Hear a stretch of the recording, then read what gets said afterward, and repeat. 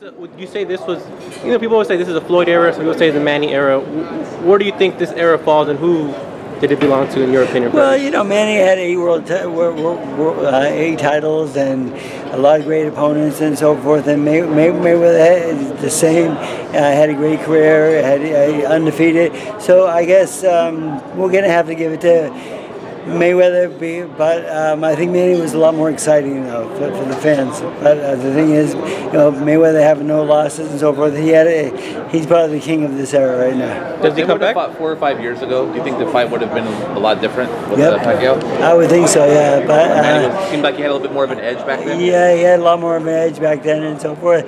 And not to say nothing bad, but I wish he would throw the Bible away just for this one more fight. bring back the old Manny? Yes. Does that fight stick in your mind a lot, the Mayweather, and is it a thorn in your side that's going to always be there, Freddie, or have you kind of got left in the back? No,